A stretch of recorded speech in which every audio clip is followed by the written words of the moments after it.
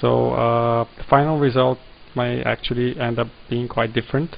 So this is just a technological demonstration, so please keep that in mind. Here we have your basic Cornell box scene. You see that rendered in V-Ray for about half a minute.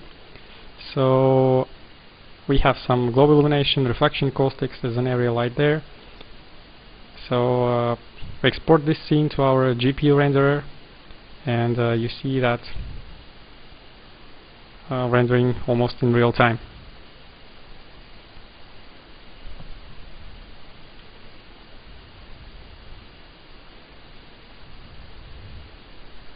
So we have full globe illumination with path tracing, area, lights, reflections, also glossy reflections, and all of this works at nearly interactive speed. So for this particular scene we also have 9 samples per pixel per frame being traced.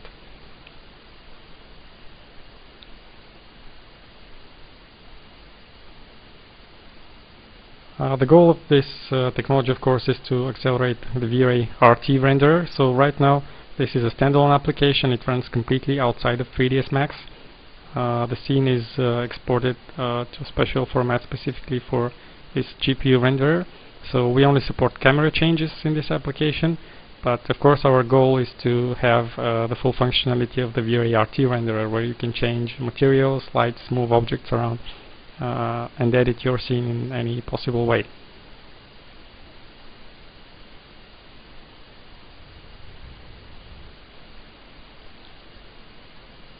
So skip forward to the scene after it's been rendering for about 3 minutes.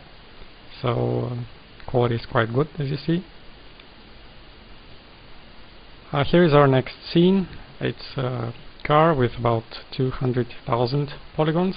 There's just a single direct light, some environment lighting.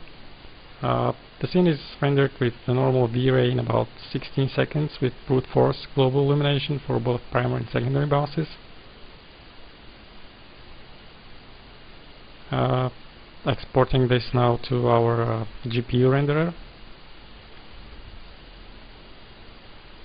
So of course, when later on this exporting phase will be much faster. Currently it's written in MaxScript, but of course our goal is to have this working pretty much as part of V-Ray RT, so you won't have to wait as long for the translation phase. Starting the GPU renderer now, and you can see that we get pretty much identical results to normal V-Ray renderer, but we get them at very interactive rates.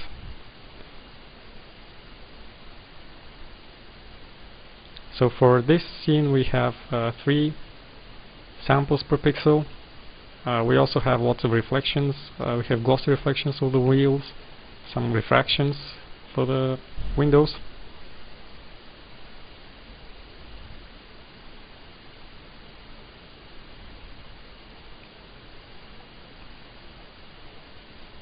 And all of this is also rendering in real time. So as you see right now, this renderer is developed on CUDA, but of course because when we started development, OpenCL was not yet a standard, so we started our development with CUDA. We also tried Brute Plus, but our final goal is to have this implemented in OpenCL so that it will run on as many platforms as possible. So as you know, OpenCL is a standard for parallel calculations, so it's going to be widely supported by many different manufacturers, and this is what we would like to use in the end.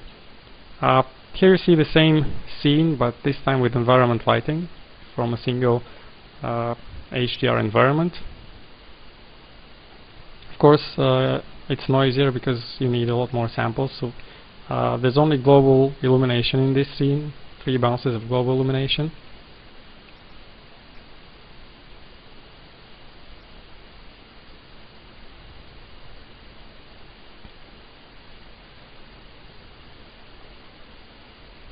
So there are no cheats for this scene. Everything is calculated with brute force. There are no pre-calculations.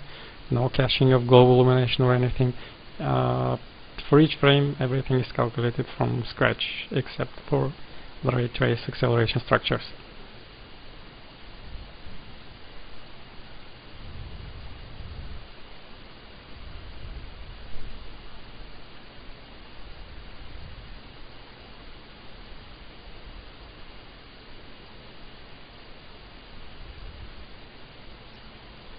Just trying to get into the interior of the car right now.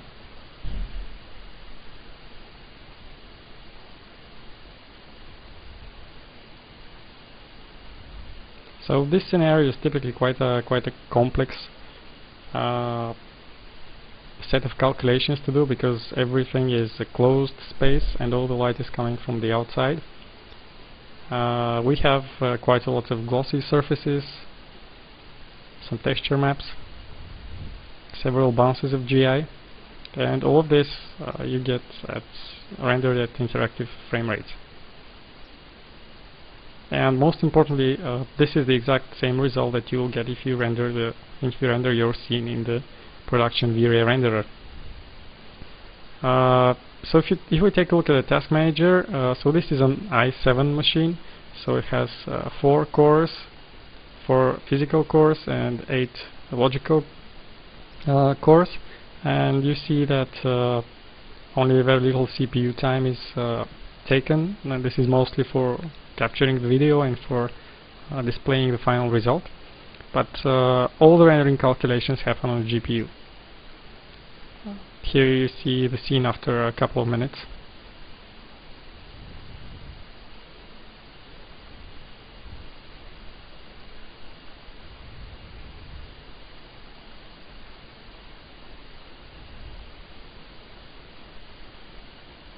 Okay, moving to a more complicated scene.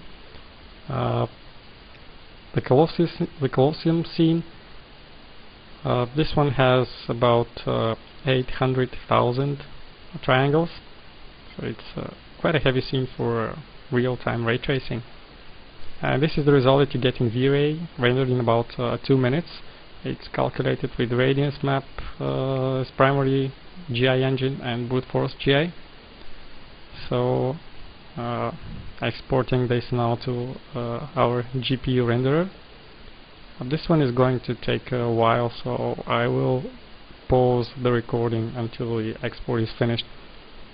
Of course, again, this is a prototype. This is not how we imagine the system working. It will be part of V-Ray RT, where the workflow will be much smoother.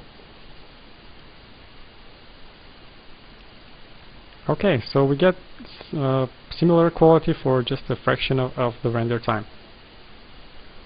And again, we have 3 samples per pixel, we have 5 global illumination bounces, and we still managed to get about 3 frames per second.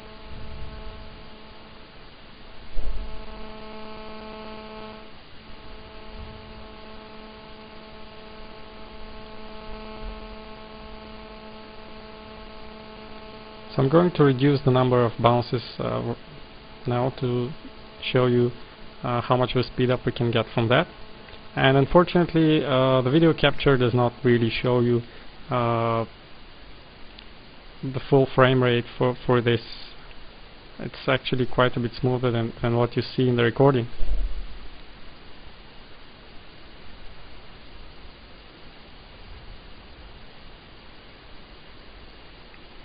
Adding a few more bounces now as well.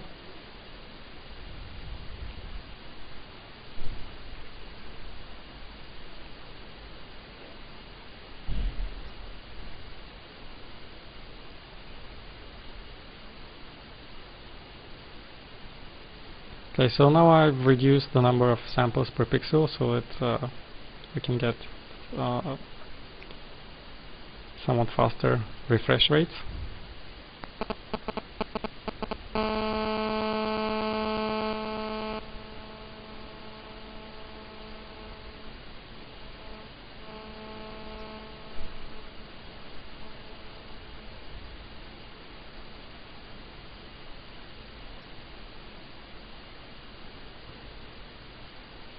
Okay, so the graphics card for this demonstration is GeForce 285. So it's not. It is a good graphics card, but it's not a very expensive